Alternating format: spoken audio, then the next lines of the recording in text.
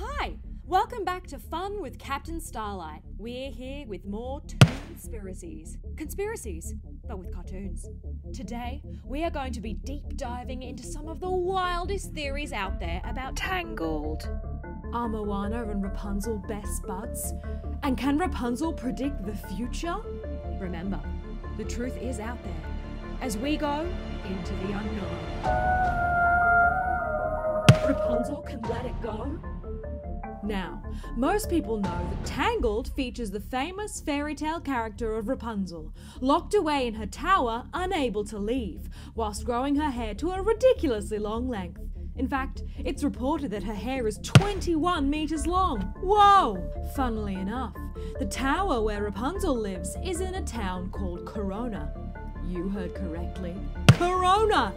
So that means Rapunzel is actually in lockdown just like us. Did she predict the future? Great job at social distancing. We also now know that Rapunzel has friends in high and chilly places.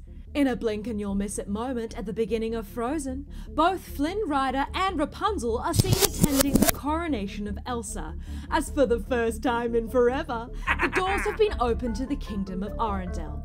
This puts their two stories in the same universe. Maybe they're neighbours. Is it possible Elsa and Rapunzel were comparing powers? Are they the new members of the Big Hero 6? Moana and Rapunzel are related?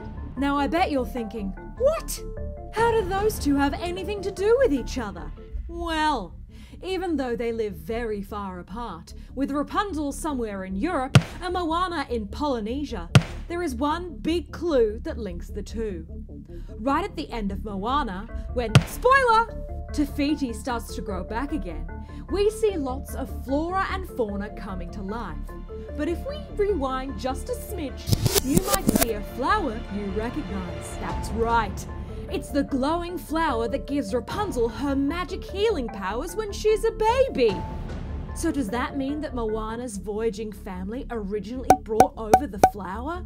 Have their families been friends this whole time? Does Moana have healing powers too? Whew!